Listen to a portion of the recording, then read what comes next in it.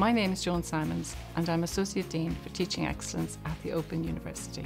I'm Kate Fairbairn. I'm an Associate Lecturer with the Open University and a co-author on this course.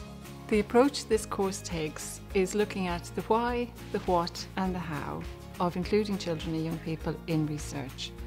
This free course has been developed alongside a project called Our Voices.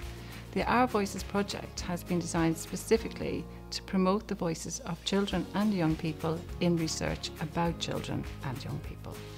The sort of things you'll learn will be very much based on other people's experience as well, so you'll get the chance to see other successful projects, things that all sorts of different people have done, young people, older people, and that'll help you as you start to think about the sort of direction you might want to go in and the sort of project you might like to undertake yourself. You've got 4-hour sessions, but you don't have to do it all at the same time. You can fit it into your busy schedule and do as much or as little as you can at any one time, whether you're already working with children or thinking about doing so, whether you're an adult, a child or young person yourself.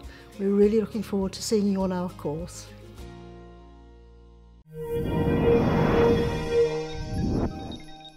Get more from the Open University. Check out the links on screen now.